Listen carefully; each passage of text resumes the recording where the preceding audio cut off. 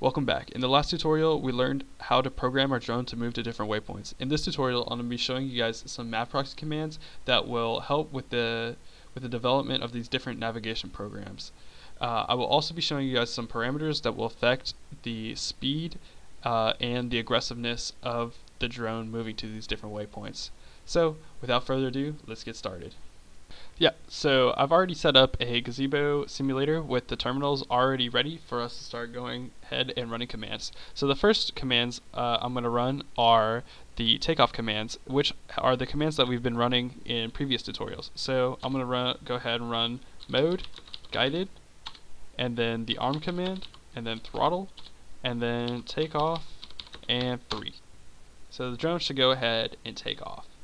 And this should be a good transition into the first command, the first new command I'm going to teach you, which is the position command. So the position command allows you to just fly your drone around to wherever you want by specifying waypoints in the terminal.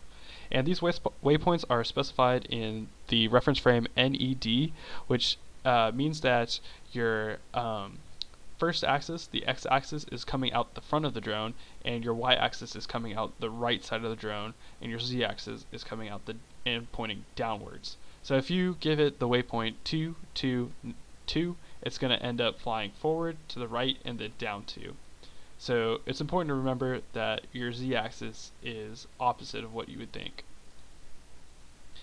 So let's go ahead and run the command position 30, 0, 0, and it should just go forward 30 meters.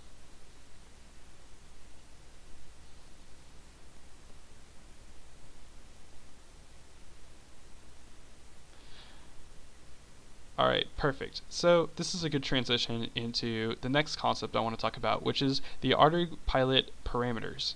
So in ArduCopter and ArduPilot, there are a bunch of parameters that specify the behavior of the drone, right?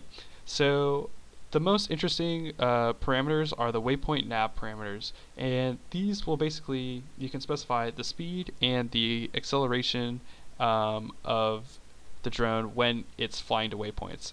So let's go ahead and check what the speed is of the drone.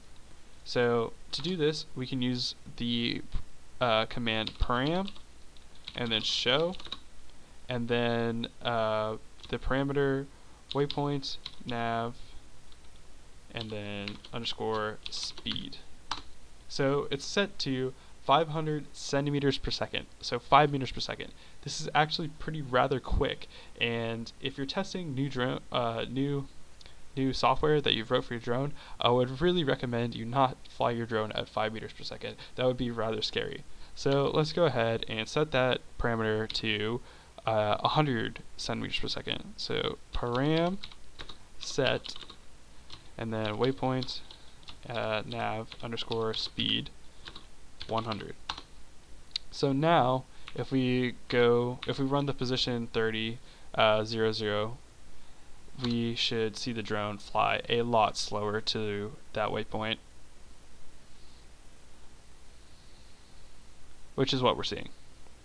So the next command that I'm going to teach you is the set yaw command, and the set yaw command basically points the drone in different directions, and the way you use this one is as follows. So if you run just set yaw, you can see the usage for the command, and if you run, and this applies to all the other commands, so if you run position and nothing else, it'll give you kind of hints on how to use the command. So let's look at set yaw. It'll be the angle, the angular speed you want it to move, and then the mode, so absolute or relative. So if you want an absolute, so relative would just be relative to what it's facing now, and then absolute would is just a compass heading. So let's go ahead and do set yaw, and then we'll have it face 50 degrees and move at 10 degrees per second, and that'll be relative. So let's go ahead and move it back to where it was. So let's do set yaw 0, and then absolute. Boom, it's set back.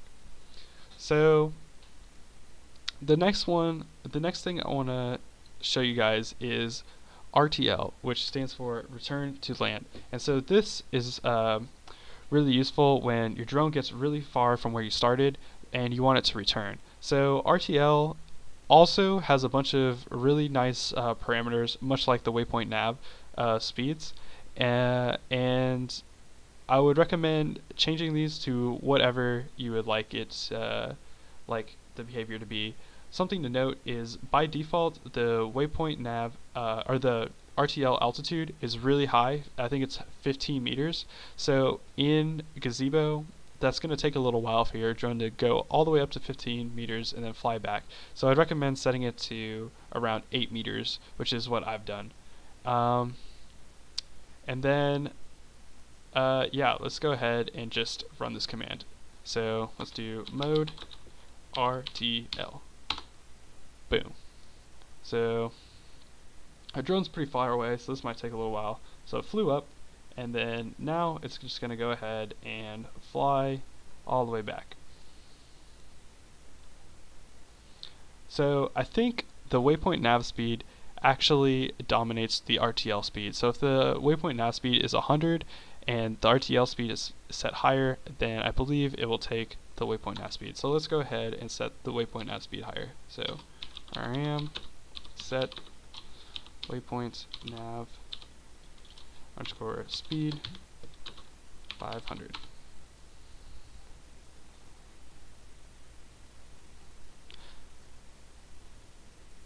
No, it just takes the waypoint nav speed. So you can adjust that to make it come back faster if you want, using the waypoint nav speed command, or the RTL speed command.